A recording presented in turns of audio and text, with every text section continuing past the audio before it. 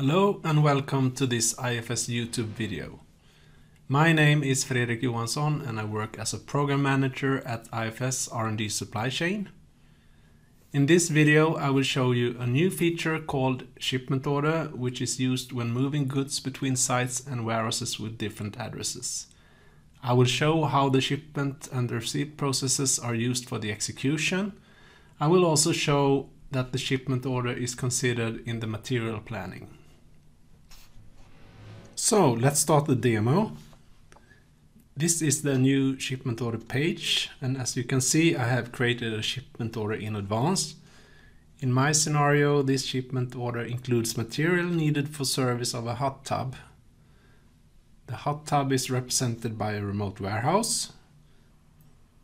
If I go to the inventory part availability planning page, you can see that the shipment order is a demand, just as I said before, and depending on the planning situation, this could be basis for generating new supply.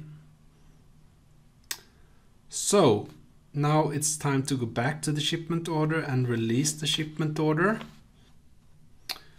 When doing so, a shipment is created instantly, as my shipment creation method is creation at release.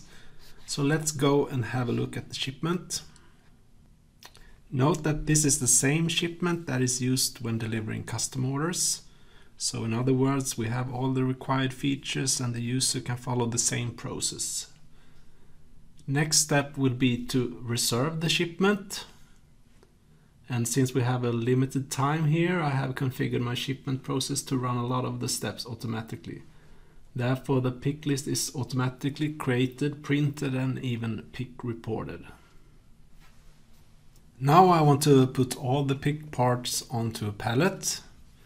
So I entered the shipment handling unit structure. And here you can see that the spa pump is already on a pallet because it was packed like that in inventory and picked straight from inventory. I want to put the spa jets onto the same pallet. Do like this. So now all my parts will be delivered on one pallet. So let's go back to the shipment. I will now complete the shipment, and I have configured my shipment process to automate the rest of the steps.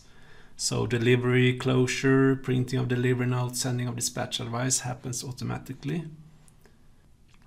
And after this I go and copy the delivery note number, as I will use that to receive those parts that are now under transportation. I search for the delivery note number in the incoming dispatch advice, and here I can see the delivery. And if I click on the handling unit structure command, I can also see how the parts were packed. And once the pallet physically arrives, I can use this page to receive the pallet with all the contents into inventory at the destination. And if I have a more detailed look at the handling unit, I can see that it's now in the remote warehouse in the inventory.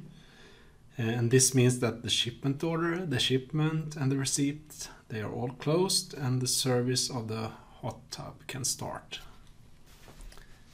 Okay, with that said, I want to thank you for watching. I hope you have a better picture of this new feature called Shipment Order. And please subscribe to IFS YouTube channel.